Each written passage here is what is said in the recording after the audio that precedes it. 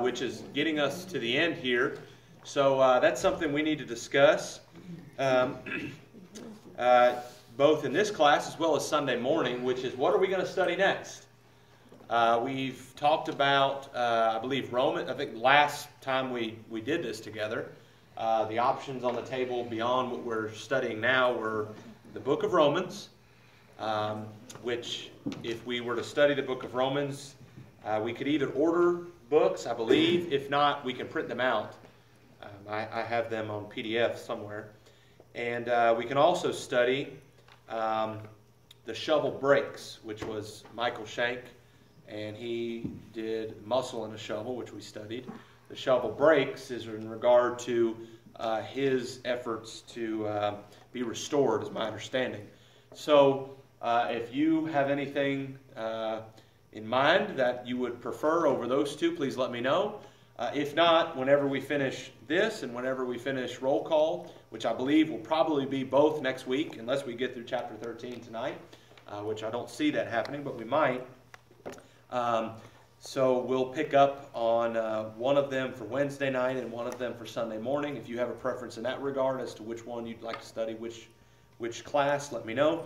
And so the opportunity is available until we get there, and if nothing's made known to me, then I'll make the call, I guess. Let's go to chapter 13, learning from our mistakes, how to handle bad decisions. You might remember the context here of Brother Lewis's study. He's really trying to emphasize the fact that our decisions have consequences, and if we make a decision and choose whether it be right or wrong, there can be a snowball effect, and we can begin to suffer if we make the wrong choices, and long-term end up with consequences that maybe we didn't anticipate when we initially made that decision. But the same is true with good decisions. And here he's really highlighting the fact that we are going to make bad decisions, or we may make certain bad decisions that are maybe worse, if you want to use that terminology, although in the sight of God there's no such thing, than others, but maybe worse in the sense of their consequences. So what do we do when we make bad decisions? How to handle them the correct way? Why is it that we are unable, and he goes into several things, and we'll look at those, but why is it as faithful children of God, as those who are striving for faithfulness, why do we struggle to even get to the point where we're willing to realize and admit, which is his first 2 points, that we even made a mistake, that we even made a bad decision, that we've committed sin? Why is it that we are challenged to get to that point as those who are striving for faithfulness? What are some reasons? Just don't want to admit it. Why? We don't want to admit pride. What pride? What else? We don't want to admit we're weak. Weakness. Absolutely. Pride. Embarrassment. Okay. Anything else? Think about your children for a second. Or think about you as a child. If you were striving to do what mommy and daddy said, if you were striving to obey mom and dad, and there was a moment in time when you didn't obey them, why was it that you were so challenged to just confront it? What are some other? Are there some other reasons? What is that? You don't want to let people down. Right. I mean, really, that's maybe a reason too, potentially. You don't want to let them down. Of course, you already have. You don't want to tell them. Right? A little of defensiveness, which is in the line with pride and admitting we're weak. Essentially, it's saying, I didn't want to do this, but I did. And by me admitting that I did this, really, it makes it seem like, or it could be perceived as, I wanted to do it. And I ultimately chose it. It's true, but I'm trying to do what's right. So in my efforts to try to do what's right, although I made a bad decision, I don't want to have to face it because I don't want to admit the fact that maybe I failed at one point in time in trying to do what's right. Because I really am trying to. Sometimes we get a little defensive is what it really maybe boils down to. We just can't fathom that we would fail at doing what it is we're striving to do. We know that there's folks out there that they don't care one way or another. They just make bad choice after bad choice, bad decision after bad decision. Do wrong and do wrong and do wrong. And we know that as children of God, we're striving to live a life that is not reflective of that. And so to admit that we've made a bad decision, sometimes maybe in our mind we're thinking, because of pride and because of other reasons, well, I don't want to associate myself with those folks. I'm trying to avoid living a life like that. So I can't fathom and I can't humble myself enough to admit the fact that I made a poor choice. I made a poor decision. And Brother Lewis here, just in the very beginning, recognizes or states that rather that regarding bad decisions, we fail to recognize it. We fail to recognize it, and his second point is we fail to admit it. We fail to admit it. Can you think of situations in the Scriptures where folks failed to recognize or failed to admit their sin? There's a whole lot, really. David was one. Sure. David, absolutely. David took a while, as did others. We had to be confronted to He- make yeah. realize it. Right. Yeah, he had to be confronted. He had to be approached. And finally, he came to his senses when he realized the parable of the ewe lamb was in reference to him. Because it took him, essentially, stating that another was in error, till he eventually realized that he just made the proclamation that he himself is in error, which is the wisdom there of Nathan. Let's look there for a second. 2 Samuel chapter 12. 2 Samuel chapter 12. And let's read through this. If someone would read for me verses 1 through 6, then if someone else can read verses 7 through 12. Let's just start there, and then eventually we'll get in to 13 and 14. But let's start off with 1 through 6 and then 7 through 12. Then the Lord sent Nathan to David, and he came to him and said to him, there were two men in one city, one rich and the other poor. The rich man exceedingly many flocks and herds, but the poor man had nothing except one little ewe lamb, which he had bought and nourished, and it grew up together with him and with his children. It ate of his own food and drank from his own cup and lay in his bosom, and it was like a daughter to him. And the traveler came to the rich man, who refused to take from his own flock and from his own herd to prepare one for the wayfaring man who had come to him. But he took the poor man's lamb and prepared it for the man who had come to him.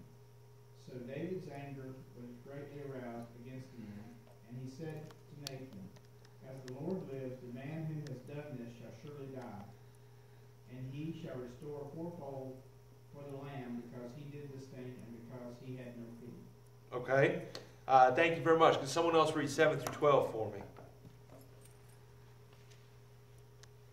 And Nathan said to David, thou art the man.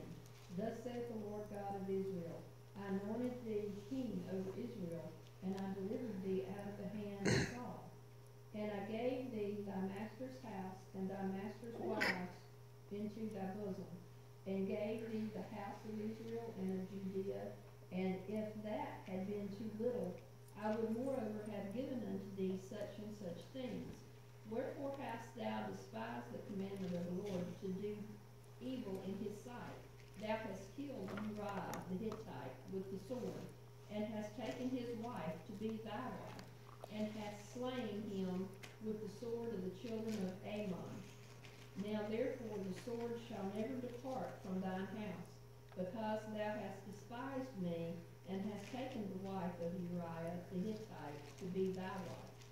Thus saith the Lord, behold, I will raise up evil against thee out of thine own house, and I will take thy wives before thine eyes, and give them unto thy neighbor, and he shall lie with thy wives in the sight of the son, of this son. for thou didst it secretly, but I will do this thing before all Israel and before the sun.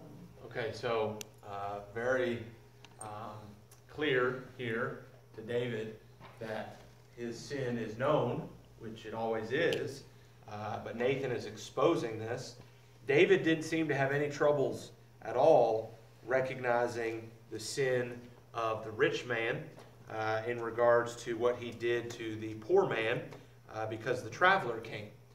David was very quick, it seems, based upon the context. It says his anger was greatly kindled against the man. I mean, it seems like, David got worked up pretty quickly and, immediately declared judgment, what ought to have been done. So he didn't have a whole lot of difficulty seeing the wrongdoing in another.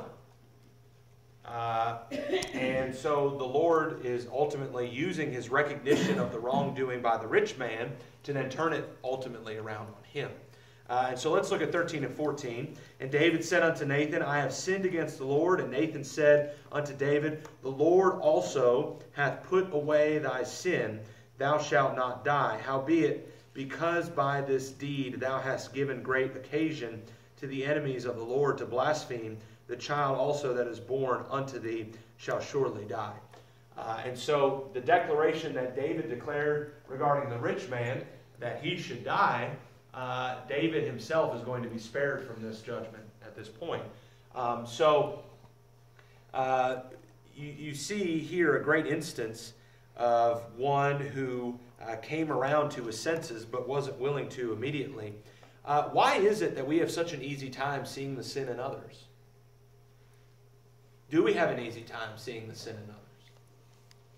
Sure, you're not too wrong. I do, right? I have an easy time. I know my brethren do, because I've heard this comment before. Well, you should have preached that sermon because so-and-so needed to hear it, which is always baffling to me. But even with siblings or whatever it is, we have a real easy time spotting the sin in other people's lives. Jesus even speaks of this regarding hypocritical judgment, right? In Matthew chapter 7. Concerning judgment that is hypocritical, going out to judge a brother because of the speck that is in his eye, when yet you have a plank in your own. It's real easy to find sin in someone else's life, but not in our own. And so that mindset that we have at times was used here to try to get David to come to his senses and recognize his sin. What are some other examples throughout Scripture of those who did not immediately recognize their sin? Achan. Okay, absolutely. What happened in that situation? He took pillage from Jericho when they were told not to. That's right. And his whole household ended up being destroyed, as well as Achan, because of the sin that he committed. That sin had drastic consequences, because what ultimately was the result of Achan making that decision? They lost the battle, right? A battle that they clearly should have easily won, given what just took place in Jericho. They come to Ai, and they struggle because they ultimately are in sin. There's sin in the camp because of Achan. And so Achan eventually admits to Joshua in verse 20 of Joshua chapter 7, indeed, I have sinned against the Lord God of Israel, and thus have I done. Why was he ultimately willing to confess this? What had to happen? Let's go there together. Joshua chapter 7. Joshua chapter 7. And someone read for me there verses 10 through 15.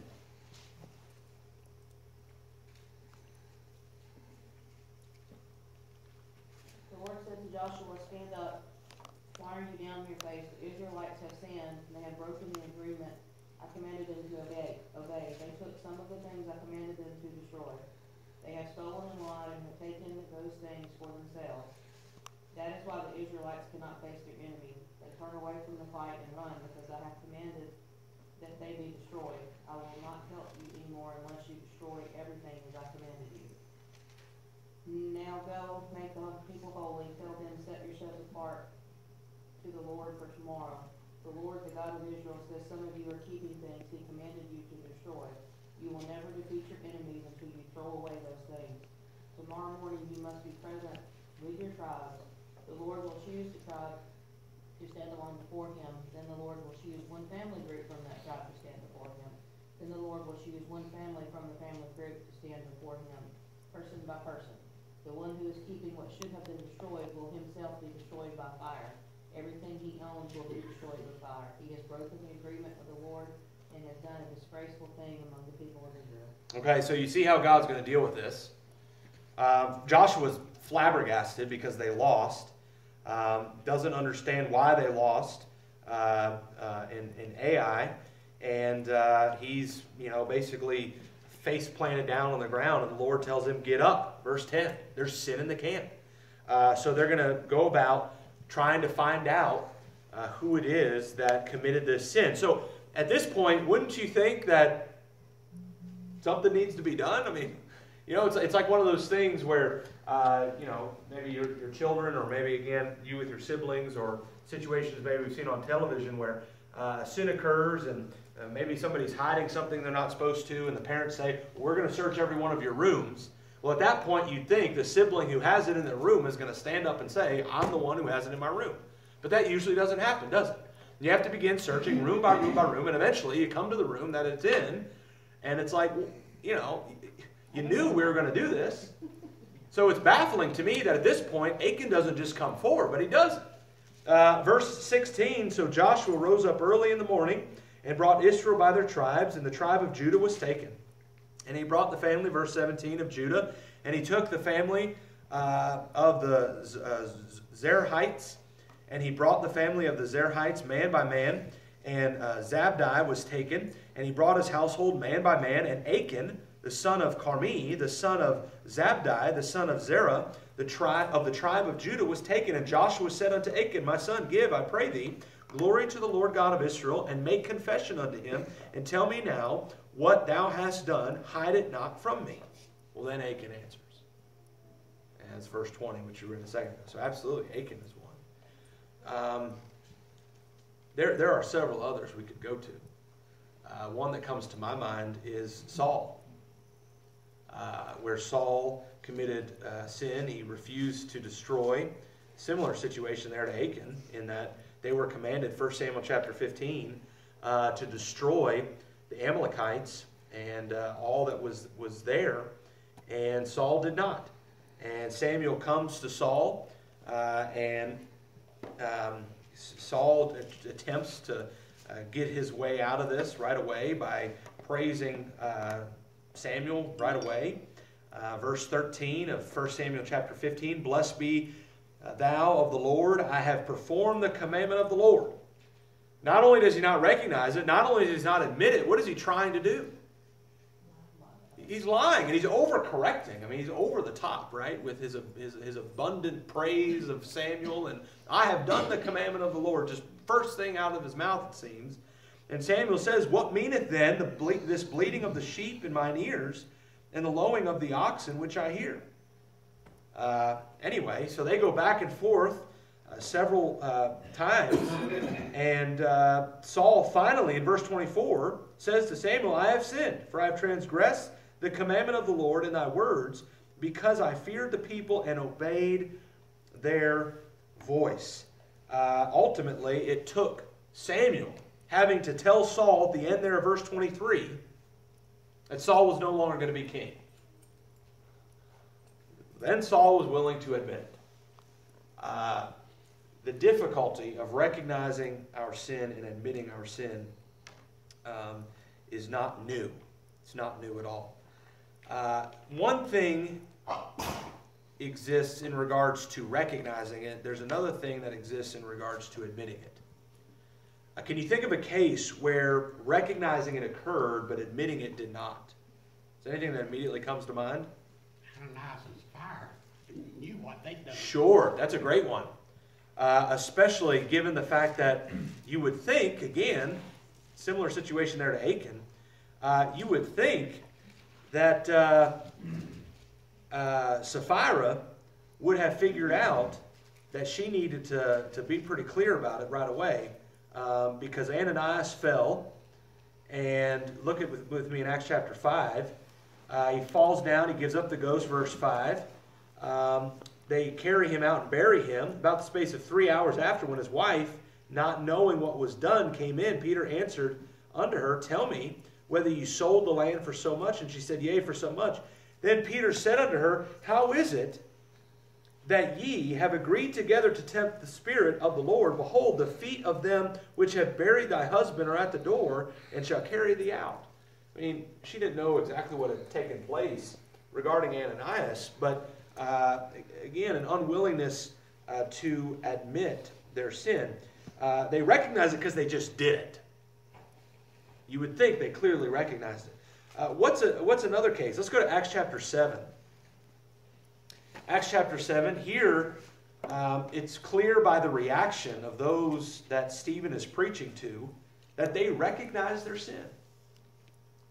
But they are refusing to admit it. Let's look, and we're going to start here in verse 36. This is Stephen here preaching to the Jews, to the Jewish people. Look with me in verse 36 beginning. He's talking about Moses. It's very interesting, by the way, what Stephen does here.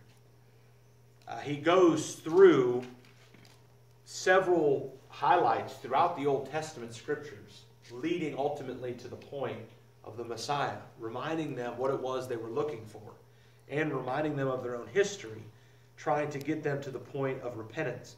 Verse 36, talking about Moses again, of Acts 7, he brought them out after that he had showed wonders and signs in the land of Egypt and in the Red Sea and in the wilderness 40 years.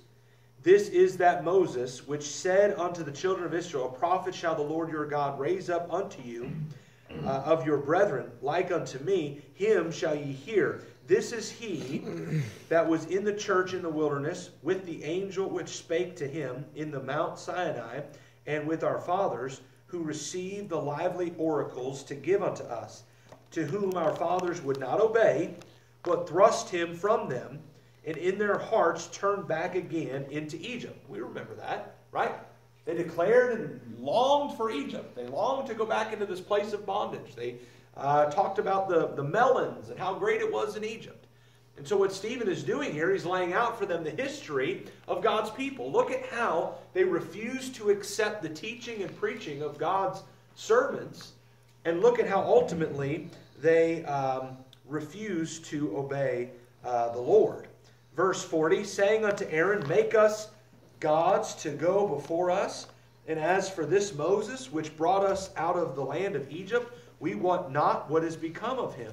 And they made a calf in those days, and offered sacrifice unto the idol, and rejected the works of their own hands, rejoiced rather in the works of their own hands. Then God turned and gave them up to worship the host of heaven. As it is written in the book of the prophets, O ye house of Israel, have ye offered to me slain beasts and sacrifices by the space of 40 years in the wilderness? Yea, ye took up the tabernacle of Molech, and the star of your god Rephan, figures which ye made to worship them, and I will carry you away beyond Babylon. So it's talking about the carrying away. It's talking about God's people ultimately being punished because of their idolatry, which Moses had warned them of back in the Pentateuch. Verse 44, Our fathers had the tabernacle of witness in the wilderness, as he had appointed, speaking unto Moses, that he should make it according to the fashion that he had seen, which also our fathers that came after brought in with Jesus into the possession of the Gentiles, whom God drave out before the face of our fathers unto the days of David. That Jesus there is Joshua. Who found favor before God and desired to find a tabernacle for the God of Jacob. But Solomon built him an house, howbeit the Most High dwelleth not in the temples made with hands, as saith the prophet. Heaven is my throne, and earth is my footstool. What house will ye build me, saith the Lord? Or what is the place of my rest? Hath not my hand made all things? Let me ask you a question. Would they have taken offense to this? What did they hold in high regard? Although hypocritically and didn't even really sanctify it like they claimed how great it was. The temple. The temple itself became what? Their worship. An idol, absolutely. 100%, yes. They literally thought the temple itself was God. But yet again, hypocritically, because what did they allow in the temple? Money changers who charged a whole lot of interest, and Jesus had to take care of that with a whip, right? So he's making it very plain unto them. Look, God doesn't dwell in houses made with hands, temples made with hands. God has made all things. Verse 51, ye stiff-necked and uncircumcised in heart and ears, ye do always resist the Holy Ghost as your fathers did, so do ye. Which of the prophets have not your fathers persecuted? Again, look back in your history. You all as a people have always done this. Verse 50, where are we? Verse 52, the middle there. And they have slain them which showed before of the coming of the just one, of whom ye have been now the betrayers and murderers, who have received the law of the disposition of angels, and have not kept it. When they heard these things, they were cut to the heart, and they gnashed on him with their teeth. But he, being full of the Holy Ghost, looked up steadfastly into heaven, and saw the glory of God, and Jesus standing on the right hand of God, and said, Behold, I see the heavens opened, and the Son of Man standing on the right hand of God. Then they cried out with a loud voice, and stopped their ears, and ran upon him with one accord, and cast him out of the city, and stoned him.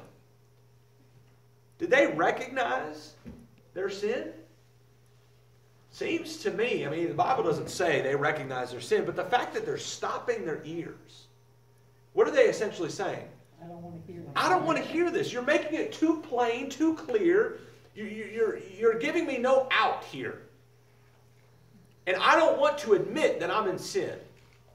And so because of that, I'm going to have to kill you, right? Quote, kill the messenger. Do we stop our ears today?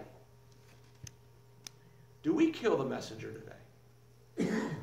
How are some ways that we do this, both in the church and outside?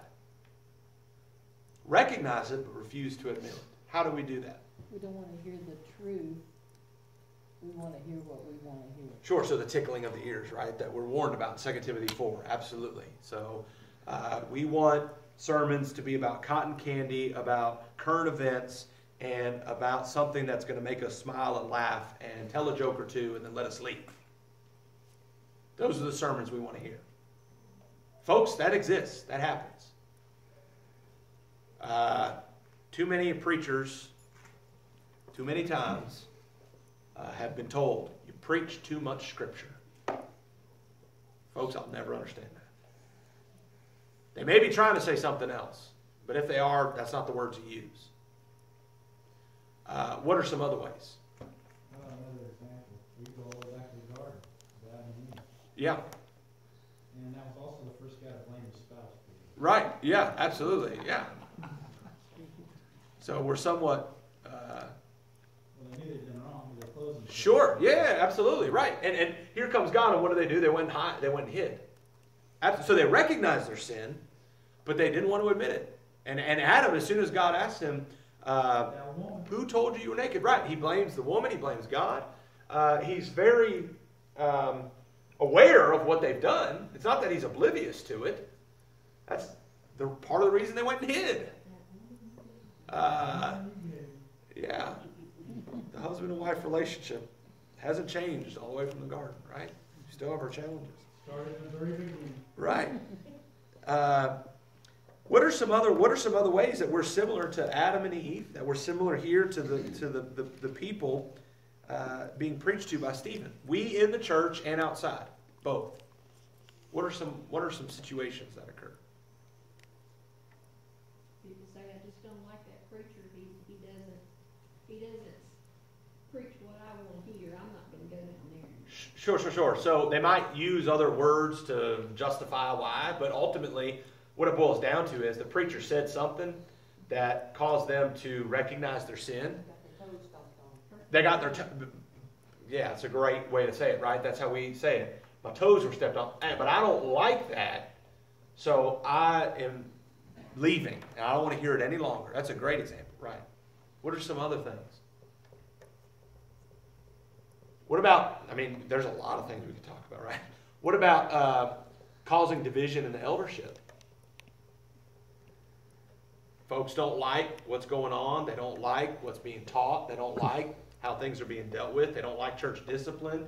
They don't like the fact that folks that don't attend faithfully to the services are being checked up on and being warned that they don't want to be withdrawn from. They don't like the fact that sin's being preached on. They don't like the fact modesty is being preached on.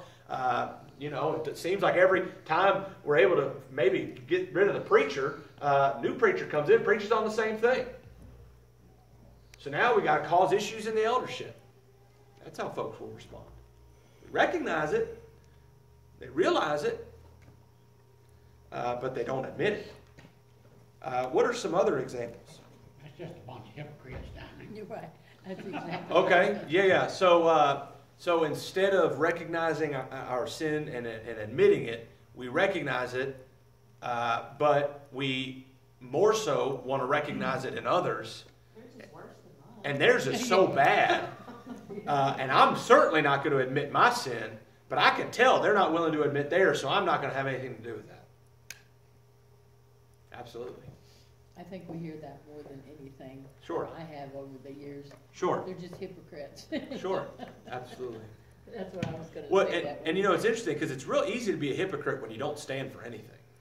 It's real easy to avoid ever being called a hypocrite when literally you don't stand for anything, right? We have family members that are that way. Literally, don't stand for anything. Anything goes. Doesn't matter. There's no rules, no bounds. All's open. So it's easy to call everybody else a hypocrite. They don't have any standards, right? We've had a lady, I think I've mentioned this before, but cut out of her Bible, Acts chapter 2 and verse 38. Cut it out of her Bible. Repent and be baptized, every one of you, in the name of Jesus Christ for the remission of sins. Cut it out of the Bible. Well, recognize it. It's not even the only verse that says it. Yeah, that's right. They got a lot more verses cut out, right? They got an issue. They have holes all over their scripture, right? Called the Holy Bible.